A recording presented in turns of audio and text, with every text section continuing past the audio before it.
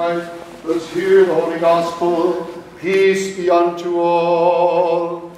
And to your spirit. Our reading is from the Holy Gospel according to the Evangelist St. Luke. Glory to thee, O Lord, glory to thee. Let us attend. The Lord said, as you would that men should do to you, do you also to them likewise. For if you love them which love you, what thank have ye? For sinners also love those that love them. And if you do good to them which do good to you, what thank have ye? For sinners also do even the same. And if you lend to them of whom you hope to receive, what thank have ye? For sinners also lend to sinners to receive as much again. But love ye your enemies, and do good, and lend, hoping for nothing again. And your reward shall be great, and ye shall be the children of the highest. For he is kind unto the unthankful and to the evil. Be therefore merciful, as your Father also is merciful. Glory to thee, O Lord, glory to thee.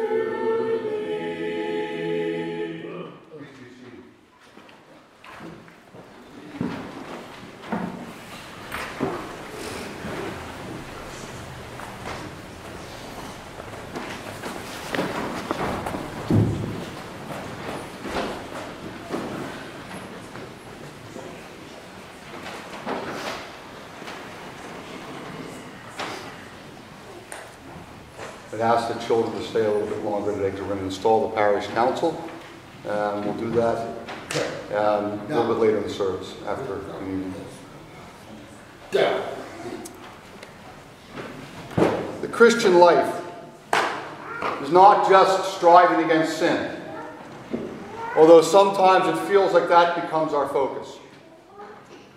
But we haven't yet, as the book of Hebrews reminded us in our Bible study this week, been striving under the shedding of our blood, sadly. But we should be striving against sin, but that is not the only thing we should be doing. It's not just about putting off the old man that's corrupt. It's also crucially important that we put on the new man, who is created in the image and the likeness of God himself. This is important because ultimately our closeness to God is based upon our conformation to his image and to his likeness, both here and in the age to come. Relationship to God is based on how much we resemble him. He loves all mankind, truly. But only as children do we really get to know him. It's only as his dear children that we really get the closeness to God that can really deliver us into the heavenly places while we're still in the flesh. And so today, we want to talk about relationships to God. God created us all to live in close fellowship with him. I think the picture of John at Jesus' breast is so often a good one to call to mind when we think about being at peace with God, loving Jesus Christ, being loved by him, and being totally unfettered by sin and by distance between us, that we can just lay our heads, as it were, on his breast. This is what God calls us to.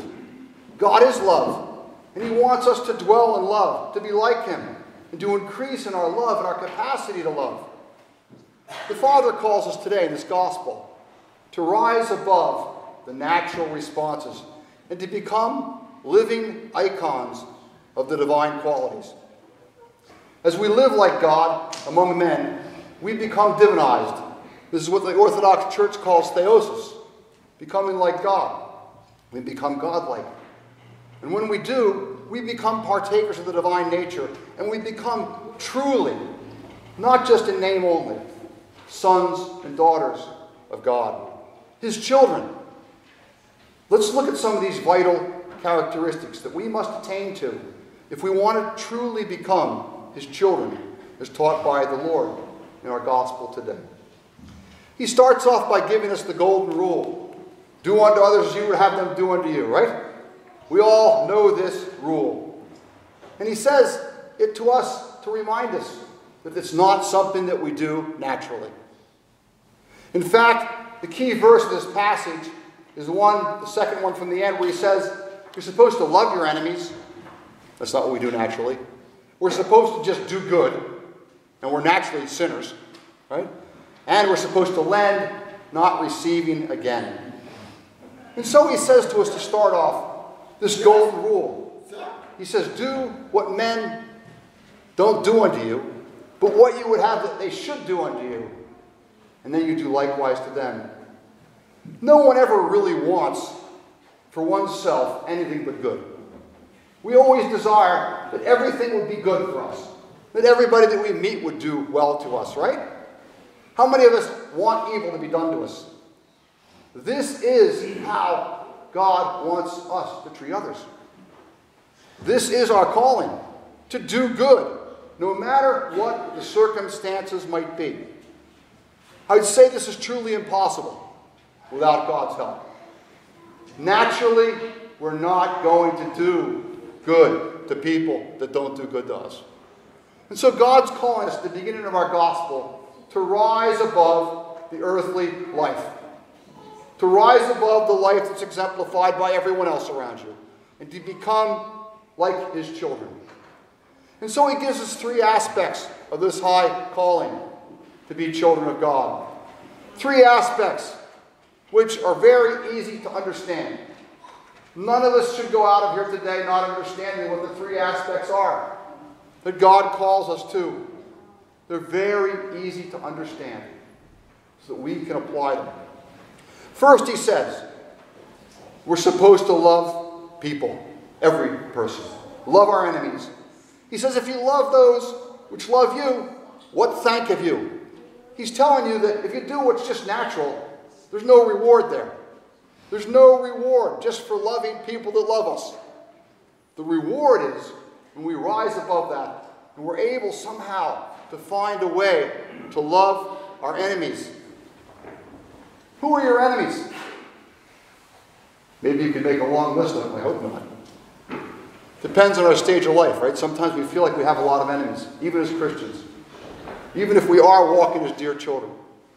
Enemies are those that disagree with us, right? Enemies are those that harm us. They may be people that we know directly or cultures that we feel threaten us. We feel like we've got enemies or we're compassed about by enemies. I would say oftentimes we feel like we have more enemies than we feel like we have friends. And if we only love those which love us, God says, what thank of you? Your heart is small. But Jesus wants our hearts to be enlarged. And to be able to love our enemies is the call that he gives us. To love those enemies, no matter how numerous they might be, no matter how threatening they might be, no matter what predicament they put you in, even unto death. We're supposed to love our enemies. This is where the reward is in this first aspect of the divine love. It transcends just loving those which love us. It goes to loving our enemies. Secondly, he says to us, we're supposed to do good. And it's very simple, he says, love your enemies, and he says, then do good for the second aspect. And he says, if you do good just to those which do good to you, what thank of you again? What reward is there? There's none. The reward comes when we do what's above nature. When someone does good to you, it's easy to do good back to them. It's just natural. And it's good to do that. It's fine. It's okay. But the reward, the divine calling, if we're going to be truly children of God and truly have a relationship with him, he's calling us to do good, period. There is no condition to do good. There's no expectation of something back to do good. There's no necessity of requital to do good. He just says, do good. To do good. Every time, every place, everywhere. And then we'll be the children of the Most High. The third aspect is about giving. He uses the word to lend because that's how the world looks at things. The world wants a return on everything that we give. We look at what we pass out of our hands is an investment to come back to us, multiplied, or at least maintained. What God calls us to, I would say, is the word giving. Because when you lend expecting nothing back, you just gave it away. God wants us to be able to have that kind of spirit. No reward is going to attach itself if we just give and we expect to get something back. And notice how he talks about the expectation to get back. When you lend, you give out with an expectation you're going to get back. With your usury, your interest, your part of the business, whatever. And so there's an expectation as you release something from your hand that more will come back. What he says is that we lend, he says, hoping for nothing back. Not just expecting nothing back, but desiring nothing back. Because we're looking towards the heavenly reward. This giving is hoping and desiring nothing. Not just taking nothing. Jesus goes deeper. He says hoping and desiring nothing. It's almost as if we're hoping to be despoiled for his sake. To be diminished in our earthly house for his sake. To die to self. And to give, hoping for nothing back. Nothing but the divine reward is desired. These are the three aspects that God calls us to. To love everyone, including and especially your enemies. If you want a divine reward, then that's what we do. To do good. Not just to those that do good, but to just do good all the time, every place. And to give and to lend, hoping for nothing back. He says, love your enemies.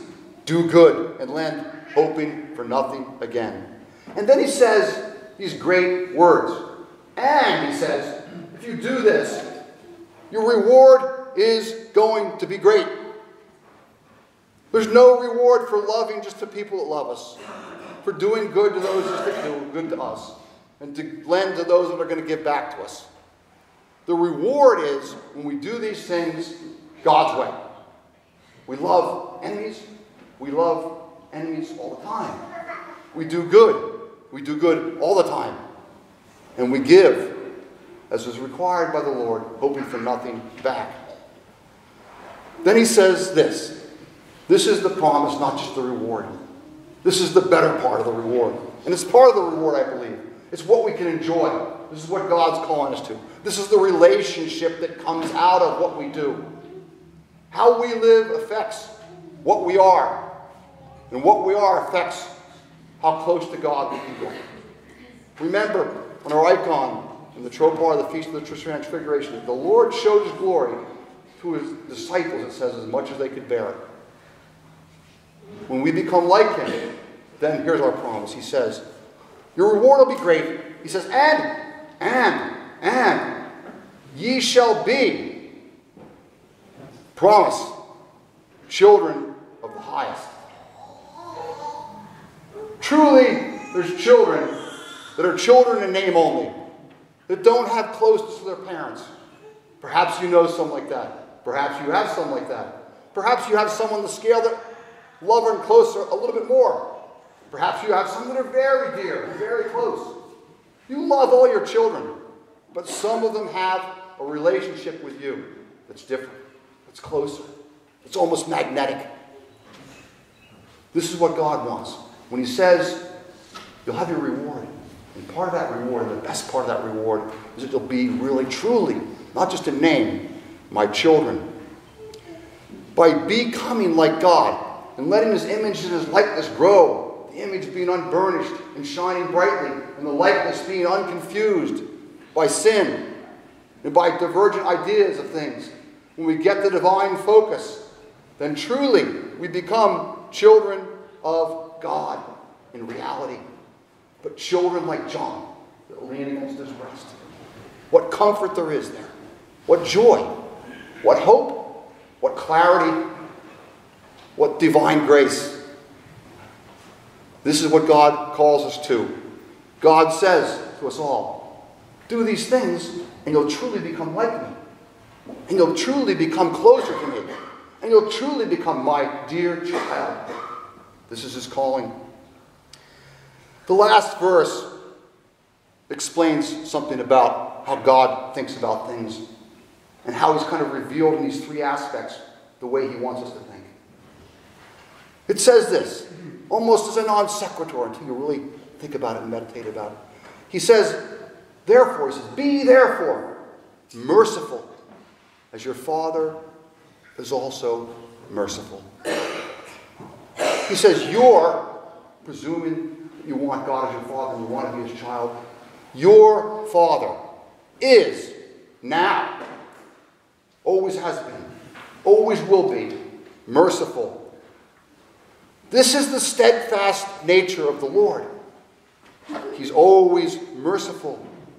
It says he's kind to the unthankful and to the evil. He is truly kind to the unthankful and the evil. Let this sink in. He's just called you to love, to do good, and to give to everyone. This is what God does. He does this every day, in every life. No matter what you might think about what's going on in this world around you, no matter what you might see, no matter how you might think the politics of the world is going, or the economy, or your pocketbook, or anything else, know this, that God is kind to the unthankful and to the evil, and how much more so to those that are good. All the time, every day, in every way, God loves mankind. He loves sinners. He came into the world to die for sinners, not for holy people. And no matter what we see, God is always, always, always doing right, doing good, giving where it's not deserved, loving where it's not deserved, on the cross where it wasn't deserved. This is what God is doing right now, and he always shall be, and he always has been, doing what he asks us to do in these three aspects. Loving the unlovely, loving his enemies, those that despitefully used him and spit upon him on the cross. He wanted their salvation. Those that don't do good, that sin, God loves. Those that are taking money rapaciously from others, he loves, and he's doing good. You see, the measuring stick that God gives us is not looking around to see what everybody else is doing. The measuring stick is his divine nature. And it says in the scripture, right here, that God is merciful. That's what he's calling us to. Always merciful. Not doing what nature inspires. That's what he calls us to. But doing what's divine and supernatural. You see, mercy, and God is merciful, is not giving people what they deserve. That's what mercy is. It's true love. It's withholding of judgment and doing good. It's unchanging in all circumstances and doesn't alter with circumstances. His mercy is always there, no matter what we might see, no matter where we are in our life. God still loves us. He still is doing good, and he's still giving. This is what God calls us to. This child of God is your calling. You want to be God's child? You want to be comfortable at his breast, leaning there with him? You want to be in sweet fellowship? Then you need to do these things. Otherwise, you can live how you want. God will let you. God will still pour a certain amount of grace on you, but it'll be like water off a duck's back. It won't sink in until you become more like him. With fulfillment of these things, you can enjoy unlimited closeness to God in a relationship of the dear child to the parent, not the wayward child. Your relationship with him won't be sundered by your sin. There'll be nothing fettering his boundless love towards you when you do truly what he asks you to do, to be merciful like he is. This is how God calls us to himself. May the Lord God bless us and draw us close as we love all, do good unto all, and give, hoping for nothing back, being merciful like he is. In the name of the Father, and the Son, and the Holy Spirit. Amen. Yeah.